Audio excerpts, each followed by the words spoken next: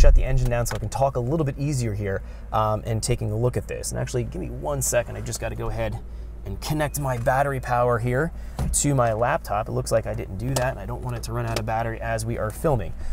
All right, let's hook that guy up here. All right, so now we can actually move in here specifically to a area here for transient tuning. And in here, we can see we have our 2 different areas that we were testing out. Idle, or off idle, I should say, just kind of blipping the throttle, and then at 3,000 RPM. So let's focus in here and take a look at what we're finding.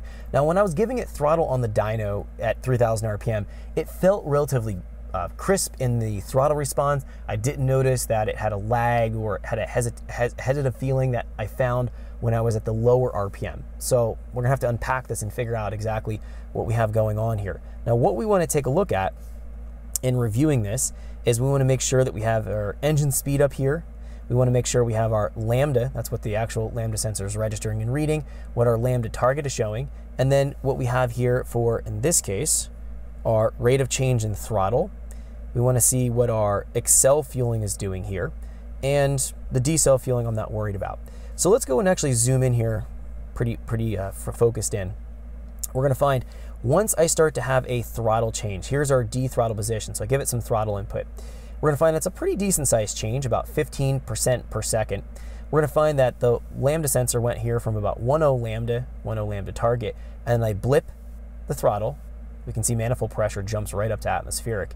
And we're finding here that the lambda sensor starts to show lean. But if we look past this, it shows here at about 94 lambda. Now, this is gonna be something we have to note. There is a decent amount of lag in the wideband sensor registration and reading when we're looking at low RPM. So by the time the lambda sensor actually registers the combustion event, it's almost a delay window we have to factor in there. So I did give it some throttle input here. It did show lean on the wideband, but then where it actually, if we look at the actual injector pulse width, the injector pulse width richened up probably right here.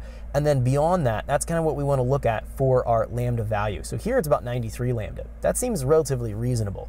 If we look here at our next event that I went ahead and I blipped the throttle, this was a smaller D throttle position change. We're going to find here, I blip the throttle, it shows that it goes lean, and then beyond that, it shows here that about 97 lambda.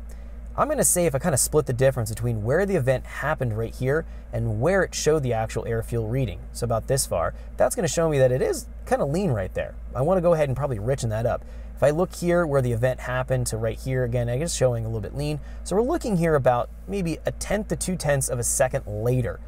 And then we can see beyond that what that fueling was doing. That's when everything kind of dissipated. Again, here we're blipping it. You can see I'm blipped the throttle. Right here is the event. And then we're finding that it's really registering what's going on. Thanks for checking out our teaser clip. If you want to see the rest of this video and more than 500 hours of current EFI training we have to offer, make sure you click right here. If you want to go and check out more teaser clips from this training course, click here. And you don't want to miss any of the videos we're going to be releasing on this channel, so make sure you subscribe and click here. Thanks for watching, and I'll see you guys later.